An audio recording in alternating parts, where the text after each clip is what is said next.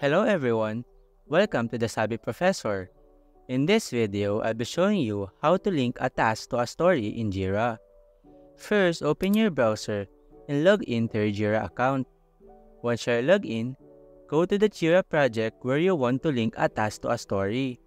You can do this by clicking on this Projects tab, and in this menu, select the project that you want to use. In this page, find the task issue that you want to link to a story. Once you have found it, click on the task name to access its details. Now in this window, click on this Link Issue button. A new field will appear below, and here, you can now select in this menu the type of the link that you want to create. For example, I will select this Relates to represent the relationship between the task and the story. Once you have chosen the link type, select the story issue that you want to link to this specific task. After selecting the story, confirm the link by clicking on this link button.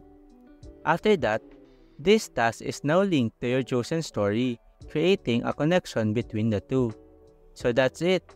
That's how you can link a task to a story in Jira. If you found this video helpful, please don't forget to subscribe to our channel for more tutorial videos like this.